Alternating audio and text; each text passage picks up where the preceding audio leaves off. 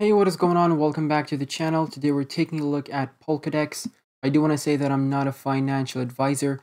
You should do your own research before investing money into crypto. So on the weekly chart right now, we are above the 20 EMA, which is bullish. We are in an uptrend on the weekly chart. That is always good. On the RSI, we're still sitting in the middle. So I would start thinking of taking profits if you're looking for long-term gains once we get to this overbought area on the RSI, because that is when you're going to start coming up to this overbought, and this is just one of the signals that's going to, hopefully make you think like, uh, this asset is very overbought, and maybe I should start taking profits. And Polkadex is one of the projects that I'm currently trading in my trading series from $500 to $5,000, and we do have a target at $30 and at $40. So if you're with me in that trading series, then hopefully we're gonna get there by early September. But because we do have a mainnet for Polkadex in September, that's why we are in this little accumulation phase for the project. But other than that, it is very bullish. I do think Polkadex is going to do very well. Now jumping into the daily chart, and I'm going to bring back the drawings. Okay, what was that? So on the larger grand scheme of things, you can see that I have this fib up all the way from this bottom swing low all the way to this swing high over here. Actually, it was supposed to be something like this. I do apologize. So, okay, right now, what we're doing is we're breaking the 618, and this is very good.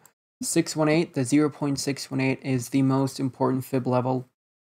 And once you break this 618 and you open up above it, back test as support, you're clear for taking out new technical targets, because once you break resistance, you have targets to the upside. And this doesn't mean that you're going to get to those targets in one big green candle. That would be unhealthy. Even if that did happen, realistically, that never happens. You're going to get there in waves. You're going to get there slowly but surely, hopefully, without getting too parabolic. But I think with the mainnet, we might get a bit parabolic with Polkadex. So be ready to take some profits. Drop this Fibonacci retracement on your charts from this low over here all the way to this high over here. And then we have been in a slow decline ever since that high. And we are forming a bullish pattern on the 4-hourly chart. We're forming a bearish pattern on the 4-hourly chart as well. But we're gonna see. We're gonna see. We're gonna jump into the patterns just in a bit. But one thing that I do want to see is we do have still a couple of hours until we open up a new candle. And if we open up a new daily and weekly candle above the 618, that is very bullish. That is one of the most bullish signals we're gonna get for an uptrend. Because yes, we are a bit overextended, and ideally what I want to see is a bit of consolidation on this 0618. But with the mainnet coming, like I said, we can get extremely parabolic. But we are far away from the 20 EMA on the daily chart. The 20 EMA is currently sitting at $18.40. So this would be a nice place to get some Polkadex tokens if you wish so. Also, we do have this support line over here of this rising wedge potentially that we're forming. It's still not 100% rising wedge, but it does seem like we might be getting ourselves into a rising wedge. If we continue trading in this little upwards tightening channel, then we are doomed to come back down all the way to the levels where we formed the rising wedge initially. So yeah, keep that in mind. I'm gonna show you that on the 4-hourly chart in a bit, but I don't want to drag this on for too long. So on the daily chart, you can see on the RSI, we have been adhering to this trend line, this support trend line that's keeping us safe. And sooner or later, we're just going to break down from it because we are overbought on the RSI. So potentially, if you have been buying at $10, where I have been showing you, where I actually personally bought in on the trading series, then right now is a perfect place to take some profits, more than doubled your money already. So don't be greedy. It's good to take profits over here because sooner or later the RSI is going to come back down. And what I'm looking for is a bounce off of this support trend line over here, because you can see that we did test it as resistance once, almost twice, and 3 times over here. So this resistance has now turned this into support. And if you see the RSI losing this support trend line that we have, this horizontal support trend line, and we do come back down and we do bounce off this RSI, then once you see a bounce, that is one of the best places to put some bits into Polkadex. So just keep this in mind. Draw this out on your charts. This is very important. This is the daily chart. This is the RSI on the daily chart. So draw these trend lines out. They're going to help you out. If you see a bounce off of here, not a financial advisor, but at the index of 60, that is where you want to put in some bits into Polkadex. But let's jump into some other indicators on the daily chart. I do want to show you the stochastic RSI. So as you can see, the stochastic RSI has been overextended to the upside a bit, and we have come back down, but we haven't fully come back down yet. As you can see, we haven't made this wave down. So potentially that is what's on the table. If we have a little impulsive wave, but it's going to be a lower high, and we drop back down, that is potentially when you're going to see the bounce on the RSI, and that is when you're going to see the bounce on the 20 EMA on the daily chart, which, to be honest with you, would be completely healthy. On the daily chart, the MACD is getting overextended, as you can see, to the upside. We're above the histogram. The signal line is getting a bit overextended from the moving average. So a bearish cross would not be out of the question. And a bearish cross on the MACD would happen only after the price action would have corrected, So the price would have gone down by the time we have a bearish cross on the MACD. So the bearish cross on the MACD would be a confirmation of the downtrend. So, that's just something to keep in mind. Don't think that the MACD is... the EMAs are not lagging indicators. Basically, the MACD is a lagging indicator. So, yeah. All right, let's jump into the 4-hourly chart, and I'm going to show you the patterns that I have spotted. So on the 4-hourly chart, currently on the RSI, we're not doing too bad. But by the way, I do apologize. I did want to show you something as well. So I think, yeah, okay. We do have a bearish divergence on the 4-hourly chart as well. So keep that in mind. I'm just going to show you. So on the RSI, we're making a lower high, as you can see over here. And on the price action, we're making a higher high.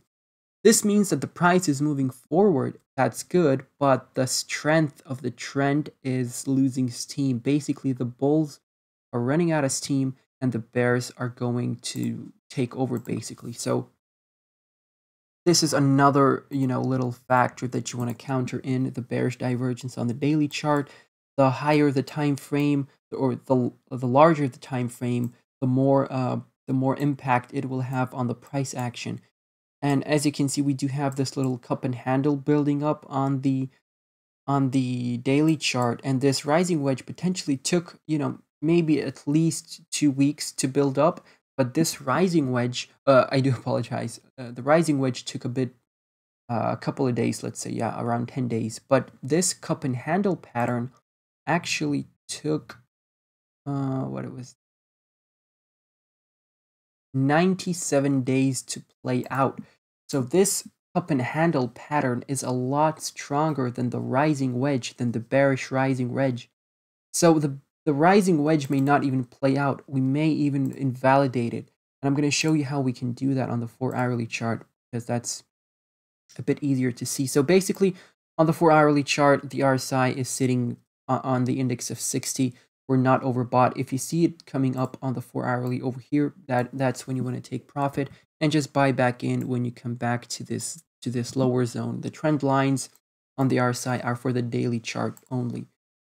Okay, now let's get back into the price action. So as you can see here, we are in this kind of upper channel. This is called a rising wedge. And the target, the technical target from that rising wedge is basically where you formed. And this is where you formed the rising wedge, this level, the 236 on the fib, that is $10.94. So that is a bit of a correction, I would say, at least a 50% correction for Polkadex, which is not out of the question. Obviously, Bitcoin can, dump in September because we do anticipate a little dump in September that could affect some altcoins. Hopefully that won't happen, but hey, we can't predict the future. We only can expect what's coming. And this is the cup that we're talking about, and this is the handle. And the breakout target from this cup and handle is basically the resistance trend line from the cup. You take a trend line to the very bottom of the cup and you place it on the resistance where the breakout happens. And the breakout happens after you have formed the handle.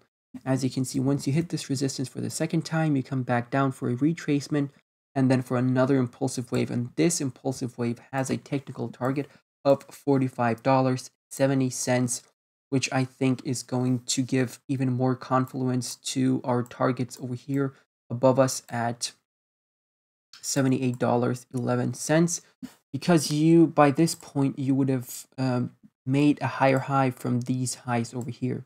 So we have peaked out at $40 straight, and if we carry out this technical target to the upside, we're basically making a higher high, and that's a bullish signal towards more potential uptrend, and getting to that $77 would be even a lot more easier if this cup and handle plays out perfectly.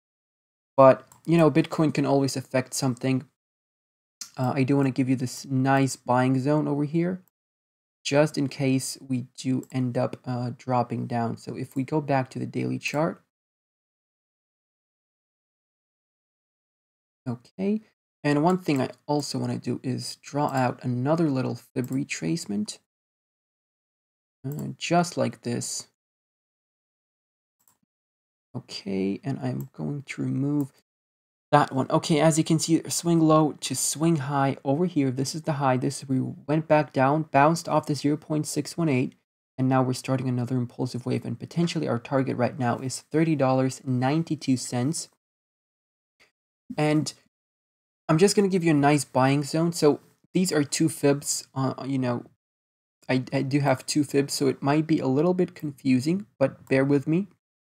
So this is the 618 level on the larger fib, and this is the 618 on this smaller fib that I just drew.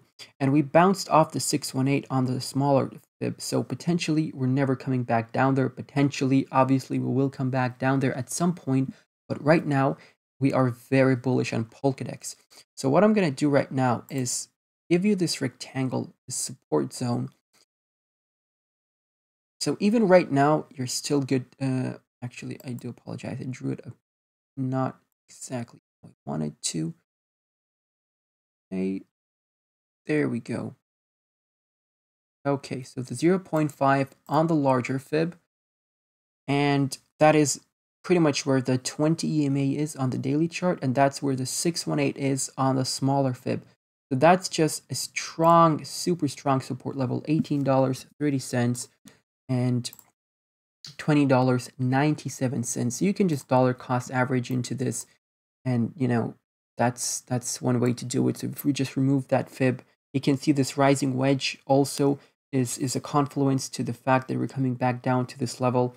And we do have the 786 at $21.10, and we may just bounce off that level. But there's some targets to the downside, some targets to the upside, but overall I think we're super bullish on Polkadex. Just have some sell orders and have some buy orders at the same time, because we do have a lot of targets, and I would say that this target to the upside is a lot more likely to carry out before we have that massive correction or sell off after the mainnet. So yeah, that's pretty much it, guys, for Polkadex. I did drag out the video a bit. I do apologize. I did ramble on, but that's pretty much it for Polkadex, guys. We're waiting for $30 at that 1272 on the smaller fib, and we're waiting for the $40 price tag over here at the larger fib, Fibonacci level 1, the previous high. over here. So yeah, that's pretty much it. I'm going to catch you in the next one. Goodbye and good night.